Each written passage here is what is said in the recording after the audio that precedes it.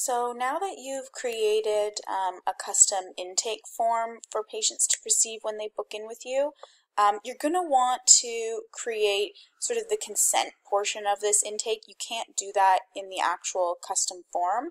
You need to do it in the new terms and conditions agreement.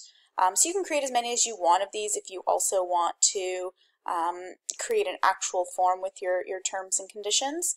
But this is what you'll click to create the consent portion that really should be on your intake form, your medical history, whatever you want to call it.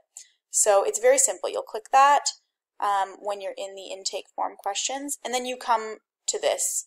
It's pretty straightforward. You can change this title, so it's I'll just call it consent because it actually sort of runs underneath of the initial intake form, so it looks like it's part of the same thing. So you can just call it consent, or you can call it initial patient intake consent, whatever you want.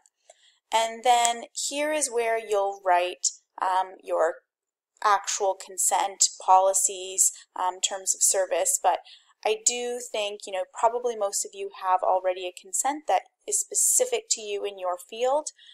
If you don't, maybe look around, consult with your legal team to do that, because each person is going to be different, whether you are able to diagnose or physically treat. Whatever your scope of practice is will somewhat define your consent. So based on that, you'll put it in here. And then this is in here automatically. I have read and agreed to the terms above. It is marked as required. So they have to click that to complete this consent, meaning, or you can also edit this. So it says, I've read and agreed to the terms of above and have completed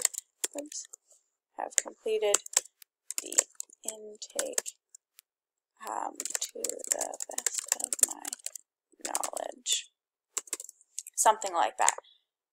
If you also want to go one step further, you could actually add something here saying, please mark your initials stating that the above is true, that the above is true, or whatever you feel comfortable with. Again, you make it required and they would just put in their initials because there's actually no signature form here. So I do like to have something that signs off and shows that they have, one, read any consents or terms that you've put in here, and two, that they have filled it out to completion to the best of their knowledge and ability. So again, save question if you do want that.